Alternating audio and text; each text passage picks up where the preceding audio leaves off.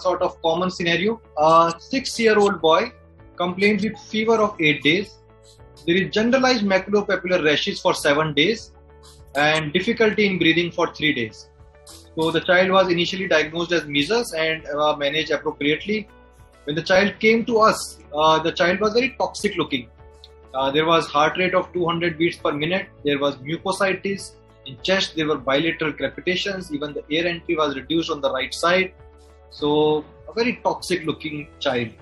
So whether the diagnosis of measles was right, and it is measles which gets complicated by superadded bacterial infection, most likely a staphylococcal infection, or we should think of something else in this case. Kawasaki sepsis. Kawasaki mainly because fever is more than 5 days, you have mucositis and generalized rash is there, and maybe that is the another point that is adding to his heart rate more than 200 per minute. That is tachycardia, but bilateral crept. See the X-ray as well. Does that fit into a Kawasaki? Scarlet fever, bronchopneumonia by... Okay, now we have having answers. MISC, rickettsial fever, staphylococcal pneumonia. Okay, Dr. Vikram. Right, so basically this is a case of fever with rash, right? So my first question is, other differentials are okay. What you have already told, those are all are into our consideration. But why not measles? What is against measles in this case? Why can't it be measles which gets complicated, which is a known complication? Measles, first most common complication is the otitis media, second most common complication is the pneumonia, and staphylococcal is the most offending organism. So why can't it be the measles which has got complicated by a supraadded staphylococcal pneumonitis? Somebody, Dr. Shailen says it is the age is against measles. I think no. If somebody is unimmunized and unexposed, then even a 6-year-old child may get measles. So age is not against. Days of rash and mucositis are against measles.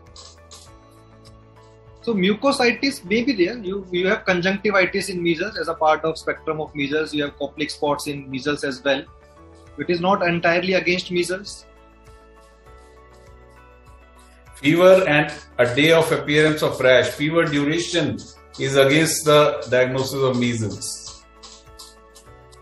Right. So, idea is whenever you are approaching a child with fever with rash, then few things a PG student must ask about rash.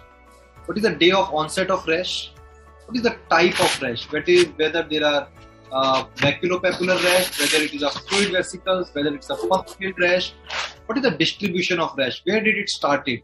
Whether it started from abdomen, from trunk, from face, how does it progress? What is the immunization status of the patient? And what is the history of contact? Usually these illness like measles, chickenpox, they comes in cluster. You will always find somebody in household or the nearby area is also having similar kind of rashes. So this patient has a rash at the day 2 of illness, right? Fever from 8 days, and the next day he developed rashes. He didn't have any contact history, and he was immunized for measles. He received 2 doses of measles.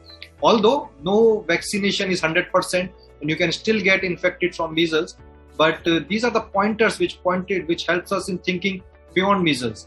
So I would be happy if somebody can tell that what are the main illnesses and the main rashes associated with febrile illnesses, and how can we classify them according to the day of appearance of rash? I think Dr. Vikram, we may not have time for that because that will need them typing it out long things, and we can straight away come to what could be the differential diagnosis in this particular child and justification based on what students have given their replies so far.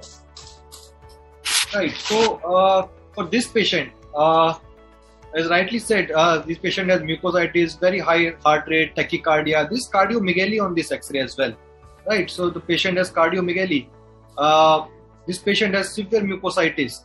So this patient, since came to us in a post-COVID era, we go for a COVID antibody, and the diagnosis was confirmed as MISC, so multi-system inflammatory syndrome in children. So and we gave IVIG, and the child improved in next 2 days and was discharged in a very good healthy condition.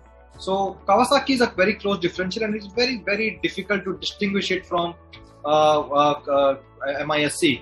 So but because the treatment is same in both conditions, we just have to keep a watch on coronary arteries. We may have to perform echoes, and otherwise there is no much difference in the treatment of both the condition. So yes, Kawasaki can still be a possibility, but in any ways we have to give IVIG, so that doesn't change our course of treatment. I think we'll stop at that. You have a beautiful chapter written by Dr. Bala Subramanian on MISC in the latest edition of PG Textbook of Pediatrics. So I suggest that you please go through that, and you will then we can some later time we can discuss about COVID and the MISC and the other points. So, but all of this is available in the textbook, and you can go through it.